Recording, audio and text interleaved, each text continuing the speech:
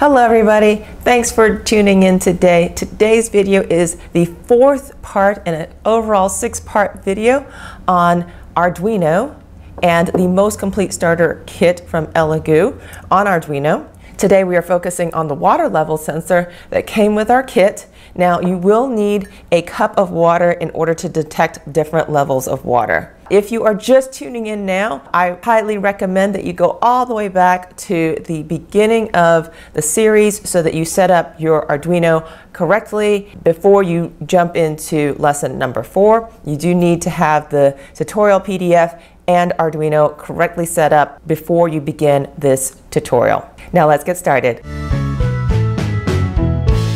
Now we're going to get started with our water level detection. The first thing we need to do is open up our PDF document with all the tutorials in there. I downloaded that in the first episode of this series. If you missed that video, I'll link to that below. I highly recommend you have everything ready to go. This assumes you've already done lesson number 1. From lesson number 1, I'm going to open up the PDF with all of the tutorials in it. So I'm going to click on English, then I'm going to click on the most complete.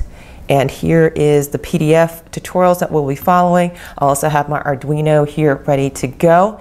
And I'm going to do a search on water level detection sensor module. This is lesson number 18.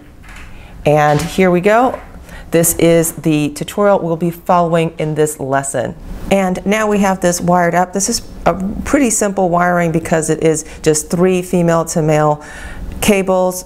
You simply just insert the female end and then wire it up to the male end on the Arduino board. I also have a cup of water for our sensor. Now on the Arduino we need to upload the correct sketch. So we're going to hit open and we're going to go all the way back to our zip file. I'm going to go English, code, and then I'm going to lesson number 18, water level.